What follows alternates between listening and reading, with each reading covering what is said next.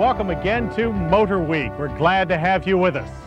You know, there are lots of hot cars on the market today, and this Mazda RX-7 and this Nissan 300ZX take a backseat to none. But for the hardcore performance addict, there's never enough power. Enter Peter Farrell and Steve Millen, and they specialize in turning perfectly fine sports cars like these into real rocket ships. And that's all the excuse we needed. As luck would have it, both of these winged warriors showed up at the MotorWeek offices the same week, so some interesting comparisons were inevitable. Mazda's third-generation RX-7 debuted in 1992. With its swoopy curves, boundless grip, and rocket sled acceleration, it seemed like a barely disguised race car for the street.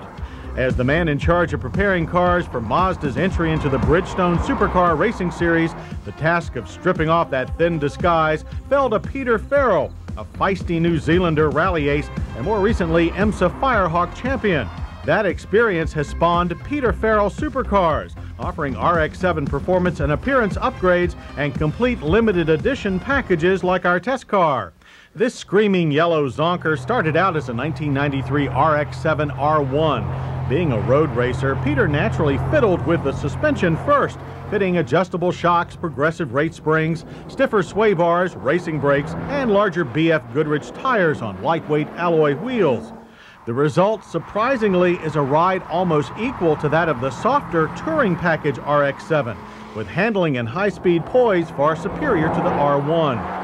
Exterior changes include new front and rear spoilers that improve aerodynamics and add an eye-catching flair to the package. But there's more to the PFS machine than meets the eye. A more efficient intercooler and air intake, less restrictive exhaust, and a racing clutch coupled to a short throw shifter give this RX-7 some serious bite. But the most impressive feature is the programmable engine management computer. Using this keypad, the driver can recalibrate fuel, ignition, and boost parameters even while driving.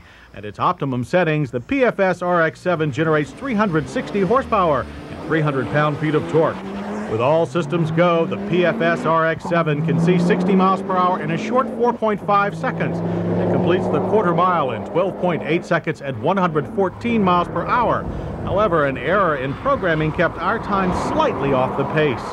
The complete PFS package adds $13,800 to the price of a new RX-7, and it's legal in 49 states, with California approval expected soon.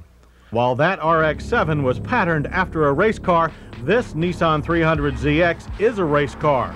It was built by veteran racer and tuner Steve Millen to compete in the 1993 One Lap of America Rally, and was driven to a second-place finish by our friend Billy Edwards and his partner, TV star and wannabe racer Tim Allen.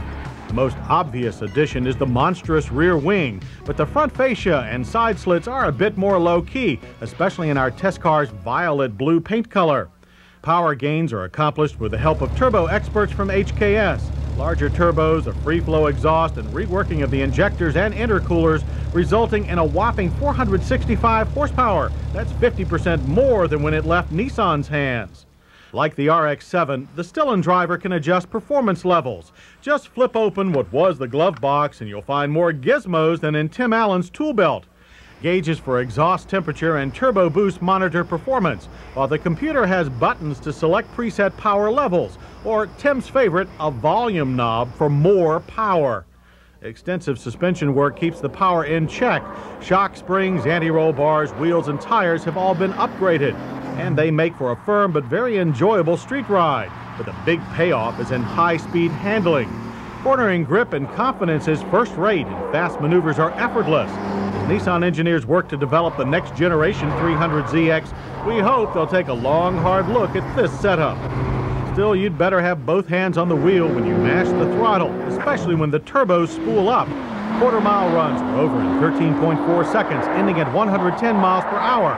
0 to 60 sprints took only 4.9 seconds. Assuming you've already purchased a 300ZX, the Stillen GTZ package will set you back an additional $19,843. Neither of these cars is cheap, but both Stillen and Peter Farrell Supercars will let you choose items a la carte as your budget allows. High performance is addictive, And whether it comes from the factory or gets added on later, one thing's for certain. It's steamy efforts like these that make us understand all the more why we love to test cars.